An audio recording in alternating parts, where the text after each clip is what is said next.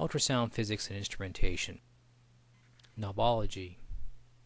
Modes of ultrasound include the A mode for amplitude, no longer much used. B modes for brightness for 2D dimensional pictures. M mode stands for motion, for cross-sections and motion at a distance from the probe, mostly used for cardiac ultrasonography.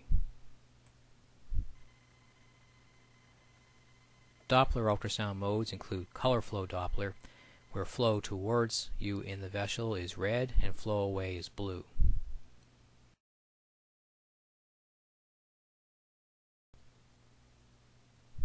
Spectral Doppler can be used to determine velocities and flow within a vessel.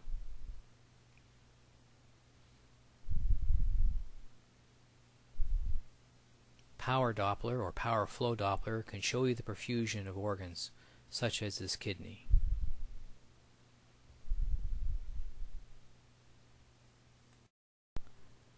The concept of ALARA is important. We use as little ultrasound exposure as is necessary to get a good image. ALARA stands for as low as reasonably achievable. We use just enough ultrasound to get the images that we need. The piezoelectric principle applies to how ultrasound is generated and received. Electricity makes a quartz crystal vibrate, which generates ultrasonic waves. Reflected waves are absorbed by the crystal and generate electricity, which are processed by the ultrasound machine and made into an image that we can see on the screen.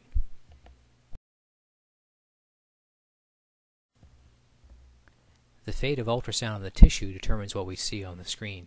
Ultrasound is attenuated progressively as it goes through the tissue. It can be reflected back to the transducer, scattered in multiple directions, refracted in new directions, or absorbed by the tissue and converted to heat.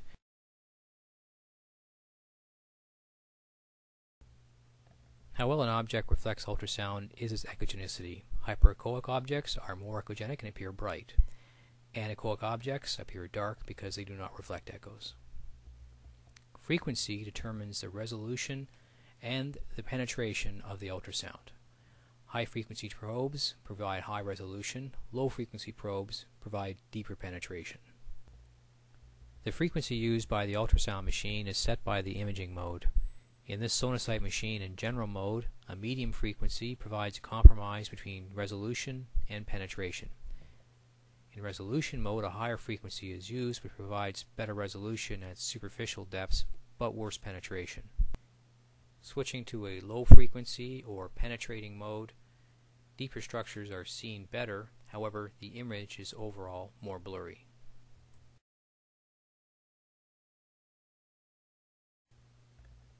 The ultrasound machine is equipped with various types of probes. Convex probes and microconvex probes send out sound in a curved pattern, yielding a sector shape on the ultrasound machine screen. Phased array probes are flat, but steer their sound electronically, also producing a sector shape on the screen.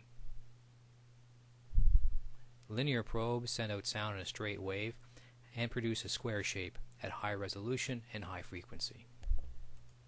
Spatial resolution refers to the ability of the ultrasound machine to separate two closely spaced objects.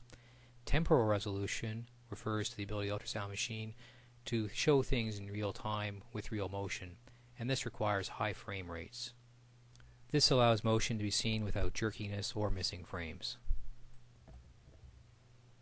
Each transducer has an index mark which indicates one side of the transducer. This indicates the proper way to hold the probe such that that index corresponds with the green dot. Normally the green dot is towards the head or the patient's right side in body imaging.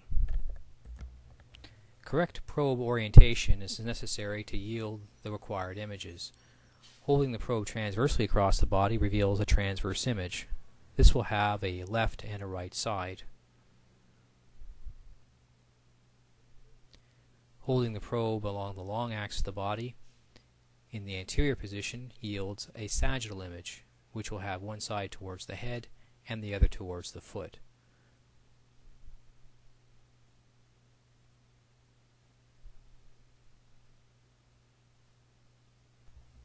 System controls. The depth control adjusts the depth of field on the screen. This image is set too deep, the kidney is too high, and there's much posterior detail which is not required. By making the image less steep, we move the kidney down in the image and achieve more magnification of the area of interest. This is accomplished by using the depth control.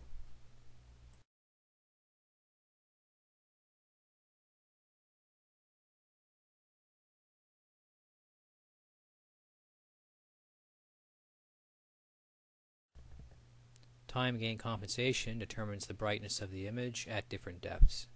This image is very bright in the near field, but the far field is quite dark.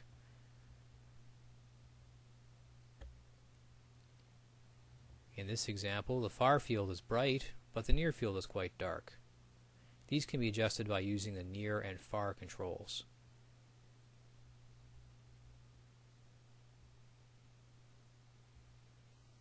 This image is overall too dark, and for this, the gain button is used to turn up the entire field. However, this image is a little too bright.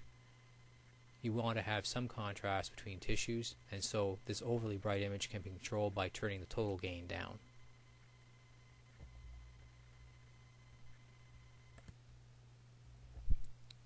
Correct transducer orientation is required at each window. A longitudinal image requires the probe index to be towards the patient head. A transverse image requires the index to be towards the patient's right side. And a coronal image requires that the transducer probe index be towards the patient's head as well.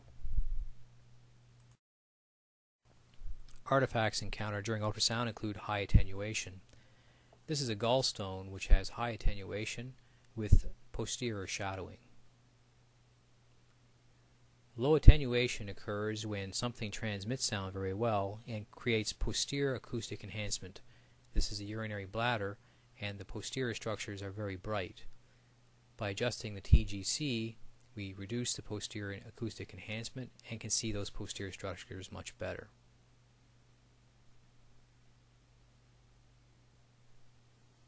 Gas scatter occurs whenever ultrasound encounters air, such as within bowel or the lung. This does not transmit sound very well for the machine, and very little is seen when gas is encountered.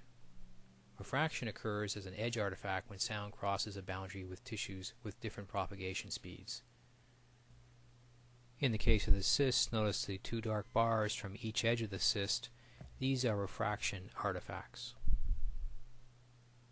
Reverberation artifact appears as bright lines, usually in the superficial part of the image. This is usually caused by interaction between the transducer and the skin. These bright lines are usually at equidistant lengths and can be seen in this case within the gallbladder. The bright lines seen within the gallbladder are an artifact caused by reverberation.